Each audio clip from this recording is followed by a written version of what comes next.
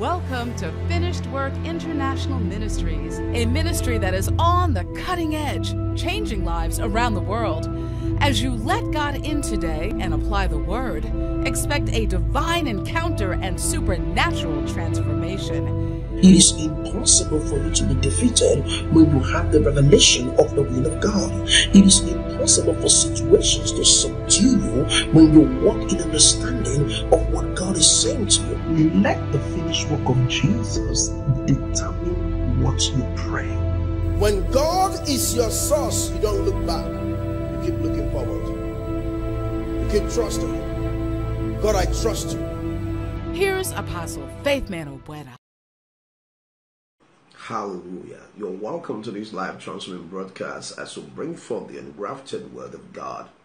And today I'll be sharing with you the power of God's grace. The grace of God is an expression of God's goodness. The grace of God is a proof of God's kindness towards humanity. The grace of God is an indication of God's involvement towards the transformation of humanity. The grace of God is an expression of His power and His glory. When an individual received the revelation of the grace of God, it changed their approach towards life. I said, when an individual received the revelation of the grace of God, it changed their approach towards life. The revelation of God's grace becomes an inspiration for a life of faith, victory, and dominion. I want to say that again.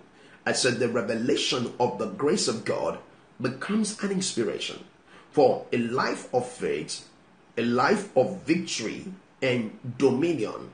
When an individual comes into the revelation of the grace of God, that will be the starting point of true transformation. We cannot truly be transformed or move to the next level when we're ignorant of the grace of God. Grace is an expression that God is at work in man. Grace is an expression that God is at work in man.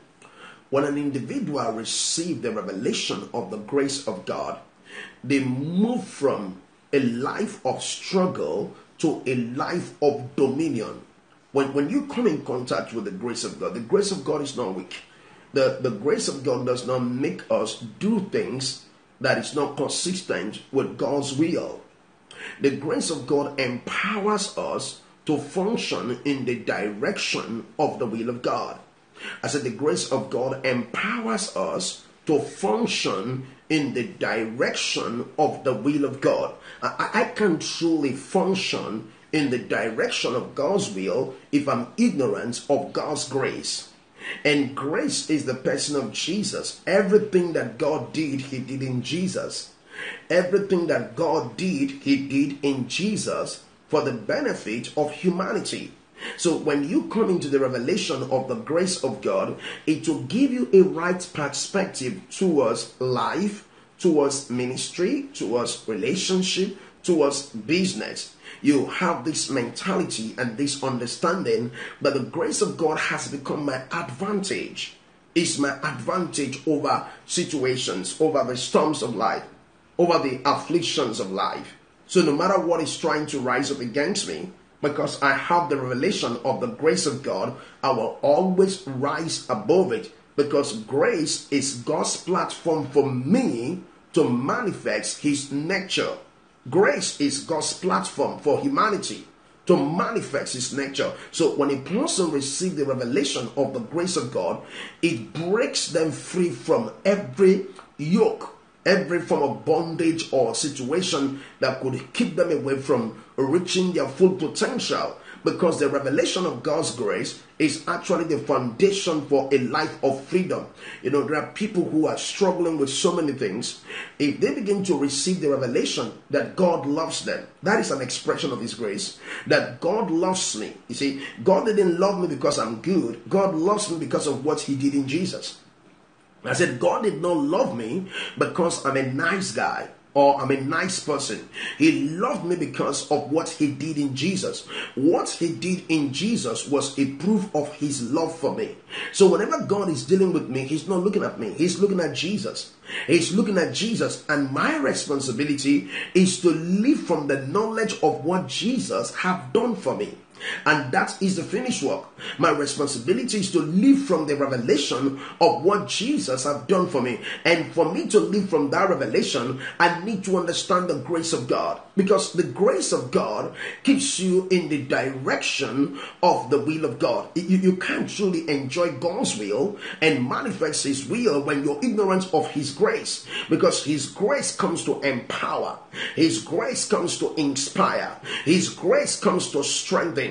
And his grace comes to enable you to achieve the dreams or the vision that a father has for you. So by his grace, we go forward, we move forward, and we keep going in the direction of his will. That was why the scripture said that the grace of God has appeared to all men. You see, if you're in this earth today, if you're in the earth today, the grace of God has come to you. And all we need to do to acknowledge that grace is to receive the lordship of Jesus, is to believe in our heart and confess with our mouth that Jesus is Lord. When we receive Jesus into our life, it means we have opened the door to experiencing the grace of God. And with the knowledge of his grace, no situation will keep you away from reaching the full potential, reaching your destination, because you have the revelation of his grace. We can't be the city set on the hill if we fail to walk in the revelation of the grace of God. You can't be the city set on the hill because the scripture said, by strength shall no man prevail. There is a limit to what your natural strength could do. There is a limit to what your professional skill could do. There is a limit to what your connections in the natural could do. But there is no limit to what you can do when you receive the revelation of the grace of God. Because the revelation of his grace actually equip you to live the God life. And this is what the deal is. The God life is the reason why Jesus came to die for us. The reason why Jesus came to die for us is that we should live the God life. It's not just the life in the Eden. It's life more than what Adam and Eve saw in the Eden. It is the God life. Life as the Father has it. That is a life God has called us to live. A life of dominion. A life where we can be superior. The fall of man did not reduce the standard of God. I said the fall of man did not reduce the standard of God, but the fall of man opened a door for a higher standard of God, which is the grace of God, where mercy prevails, where the love of God guides us into righteousness, where the love of God guides us into holiness, where the love of God guides us into purity, where the love of God guides us into dominion, where the love of God guides us into rest, where the love of God guides us into manifestation of the power of God, where the love of God guides us into a life of strength, a life of power. You're watching this broadcast today. The Holy Ghost will have me say this to you. It's time to depend on the grace of God. It's time to say, Lord, I trust your grace. Lord, I trust your grace. Lord, I trust your grace. Your grace is my focus. Your grace is my thinking. God wants you to think from the grace realm. Come on. He wants you to think from the grace dimension. When you think from the grace dimension, you don't walk in condemnation. I want to say that again. If you think from the grace dimension, you don't walk in condemnation. When you think from the grace dimension, you don't struggle with sin and ungodliness and unrighteousness.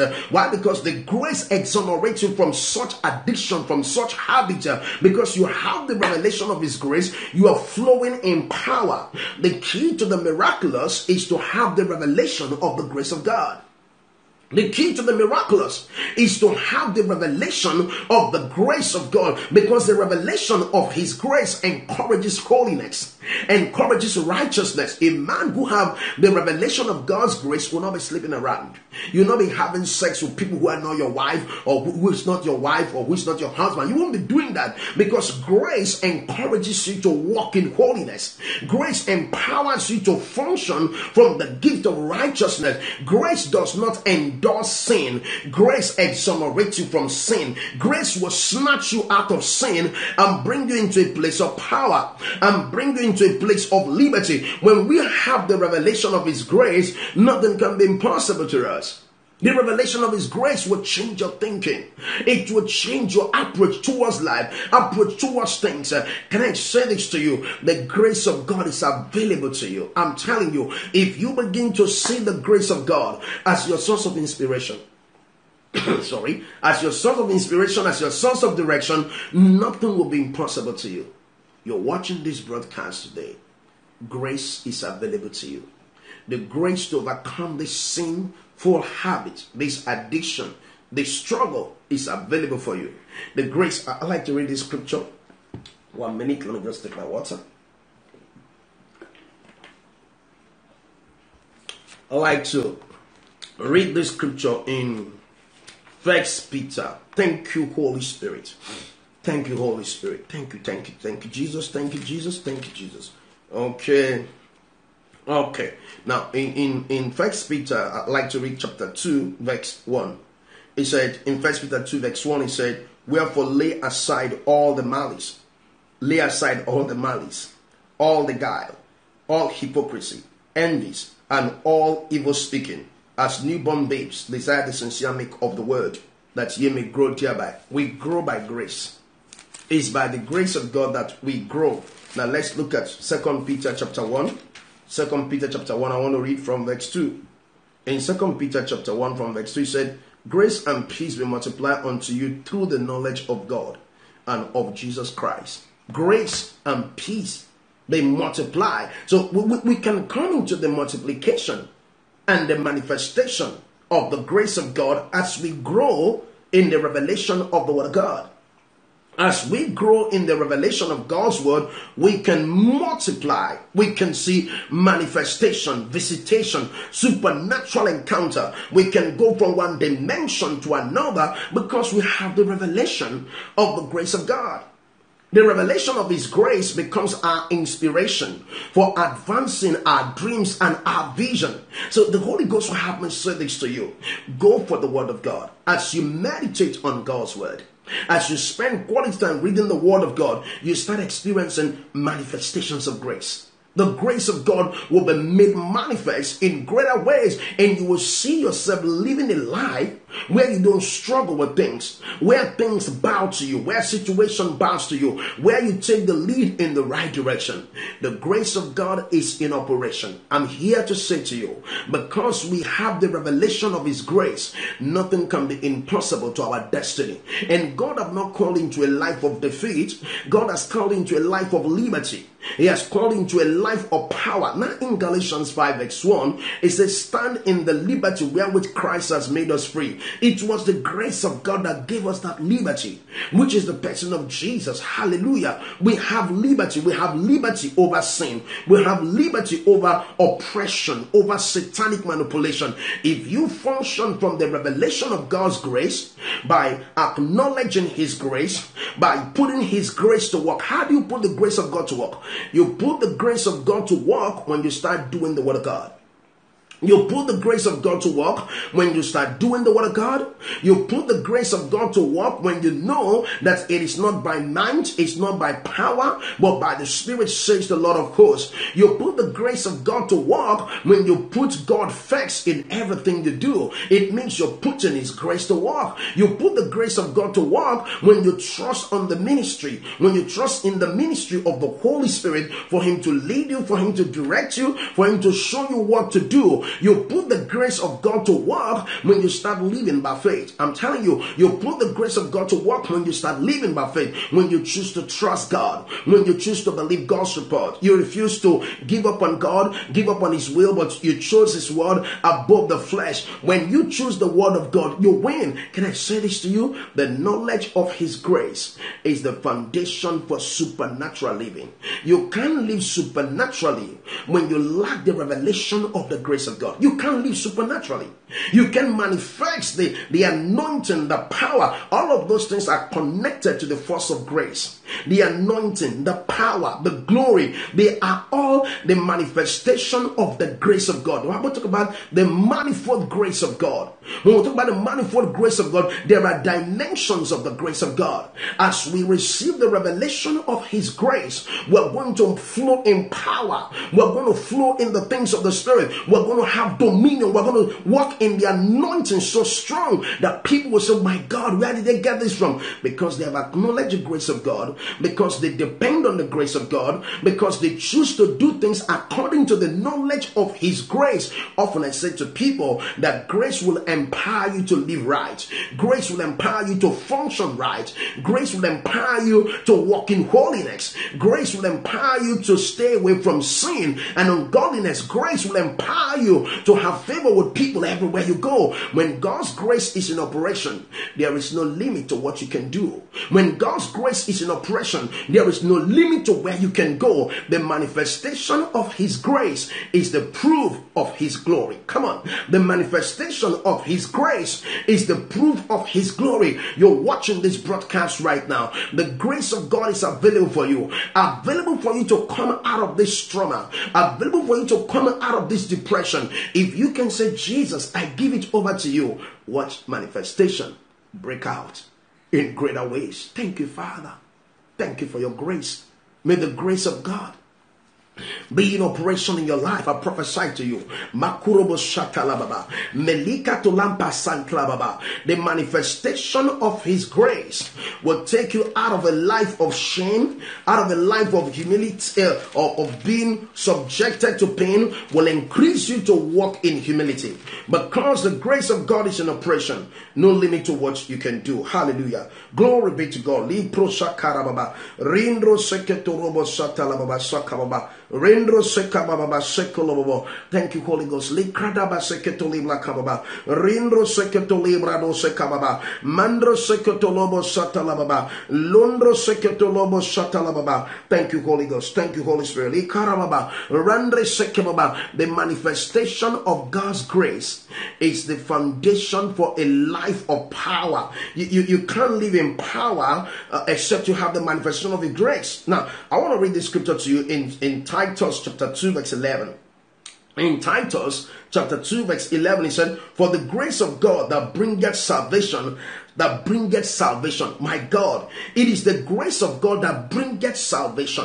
What brings salvation is grace. Akapalaba. It is the grace of God that bringeth salvation, that bringeth deliverance, that brings healing. It is the grace of God. Hallelujah. Oh my God, because I know His grace is at work in me. Nothing can be impossible to my vision. Nothing can be impossible to my partners, because the grace of God is available to us. Look at what the scripture says. For the grace of God that bringeth salvation has appeared to all men. All men. Let me say this to you. All men includes you watching this broadcast. The grace of God has appeared. But how many people have the revelation of how the grace works? That is why I'm teaching you right now. That when you want to put the grace of God to work, number one, you have to depend on God. Depend on God for everything. He said, trust in the Lord with all your heart and lean not in your own understanding. That is an expression of God's grace. You trust in the Lord with all your heart. You don't lean on your own understanding because you trust in the Lord. How do you put God's grace to work? When you choose to allow the knowledge of His will to take the lead in your life. When you choose to allow the knowledge of His will to take the lead in your life, you're putting the grace of God to work. Hallelujah. One of the ways we put the grace of God to work is when we submit to the Word of God. Oh my God. When you say, Lord, I'm going to live by your word, what are you trying to say? You are putting grace to work. You are putting the grace of God to work. One of the ways we see the manifestation of God's grace is when we choose to listen to the Holy Spirit. He leads us. That was why the psalmist said, He lead me beside the still water. He said, the Lord is my shepherd, I shall not want. One man who understood the revelation of God's grace, his name was called David. The Lord is my shepherd, I shall not want. That is how people who have received the revelation of God's grace will speak. He maketh me to lie down in green pasture. He restored my soul. He prepares a table before me in the presence of my enemy. He anoints my head with oil. He said, goodness and mercy shall follow me. He said, my cup will run over. Because he understood the grace of God, then his confession has changed. Then his attitude has changed. Now he knows the Lord is my shepherd. He will help me pay off the bills. Oh my God. He will help me finish the project. The Lord is my shepherd. Oh, I look unto the hills from whence cometh my help. My help comes from the Lord. These are people in the old covenant that tapped into the revelation of the grace of God. They saw that the grace was everything. He taught my hands to war. He taught me to leap through walls. Oh my God. He has the revelation of the grace of God. Friend, can I say this to you? Acknowledging God's grace is the starting point of a life of peace, a life of rest, a life of dominion, a life of power. Ladies and gentlemen, I'm here to say to you, God's grace is in your favor. If you're watching this broadcast today and you don't know Jesus as your Lord and Savior, I'd like you to say this after me. Lord Jesus, I confess with my mouth, I believe in my heart that God have raised Jesus from the dead. Thank you, Father, for saving me. Amen. If you pray this prayer with me, it means you're born again, and the Holy Ghost is going to help you from this day forward. Now, I want to encourage you to subscribe to my YouTube channel. It's Faithman Teachings on YouTube. When you subscribe, you're opportunity to watch multiple teaching videos, and your life will remain the same. So just go to Faithman Teaching on YouTube and subscribe and expect things to happen. Hallelujah, on YouTube. Now, watch me also on finishworktv.com. When you watch me there, you're opportunity to watch multiple broadcasts who have their video on demand that you could watch that could change your life. So I want to encourage you to stay connected to finishworktv.com. I'd like you today to also consider partnering with this ministry. Through partnership, I continue to take this message of grace to more people around the world. So you can partner with us by going to finishworktv.com/giving. finishworktv.com/giving. You can give from there. Thank you for being part of this broadcast. Until I come your way soon, please don't forget this. There is greatness in you, and Jesus is coming soon.